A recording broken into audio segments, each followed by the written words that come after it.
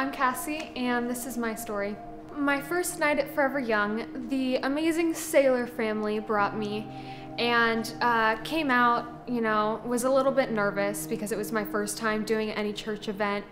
And I walk in the house and I'm immediately greeted by all of these people coming, telling me hi, giving me hugs, and I was a little taken back by, how sincere and how just amazing people were being, because I wasn't used to that. And I was really impacted that first night, and ever since then I've been going. I am 15 years old. I go to Liberty. I was born here in Arizona. I moved around a lot as a child, finally settled down in Arizona around 3rd grade. Had my struggles just as much as the next person.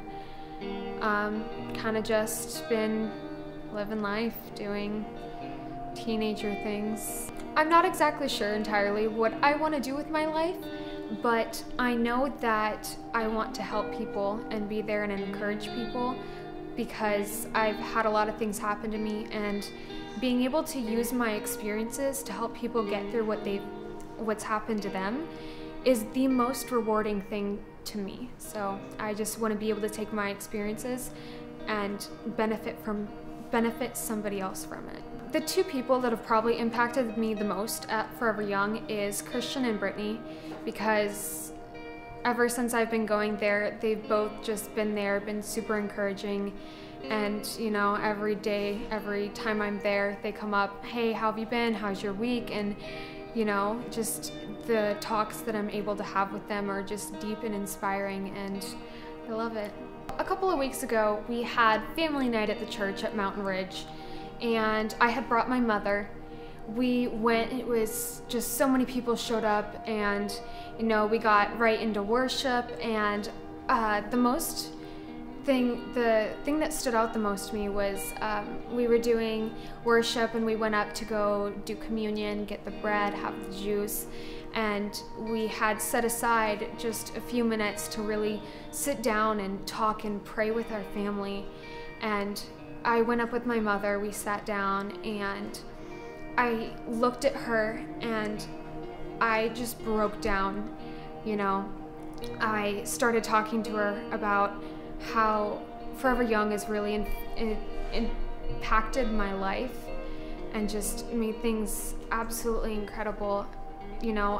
Coming to Jesus for the first time, and how encouraging she's been because of that. And she's always been there behind me, and we had gone through a really rough time where we shut each other out for years, and we weren't there supporting each other, and to have her there in that moment was everything to me.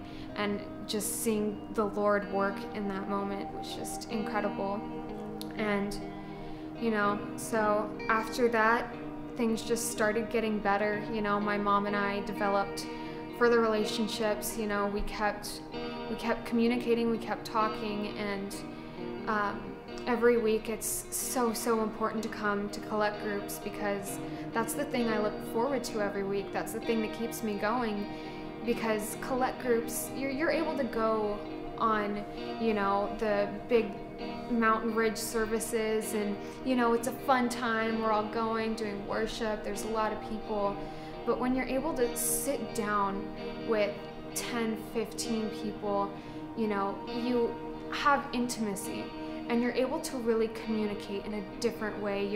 You get into the Bible, you really are able to talk and learn about our God, and that is the most important thing, is having that relationship with Him. And we're able to, He works through us, and we're able to have not only a relationship with Him, but a relationship with everyone at the church. And that is so important, because having that base is a family, and Forever Young is really like a family, and it's something that I haven't always had a lot of, and I come there and it is a family. For anybody who's going through any sort of hard time in their life, because we all go through them, my advice would be to not bottle things up, to be able to communicate, because communicating is the best thing. And when you bottle things up, the only person it hurts is yourself. And I would just pray to the Lord, because everything has a purpose. You know, you may not understand the pain you're going through right now, but there's a purpose for it and there's a reason.